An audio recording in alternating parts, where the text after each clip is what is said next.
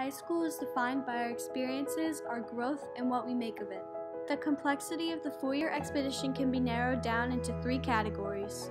High school is a combination of simultaneously sipping up our last few years of childhood while fulfilling early duties of adulthood. A balancing act, a time in our lives when both living in the moment and planning for the future are emphasized.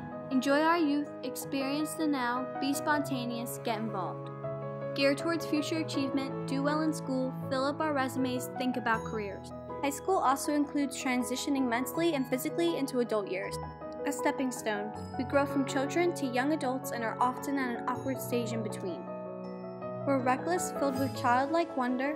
We make mistakes, then later learn from them, find out who we want to be, and prepare for higher education. High school is not only filled with first experiences, but also last ones. A final act. High school is the last journey of this early stage of life. The last school days with friends we've known forever. The last time we will see certain faces we grew up with. The last neighborhood kids hang out. High school marks the end of one player in our lives, but leads to the stories of others. High school may seem like it is the end, but the end is often the beginning.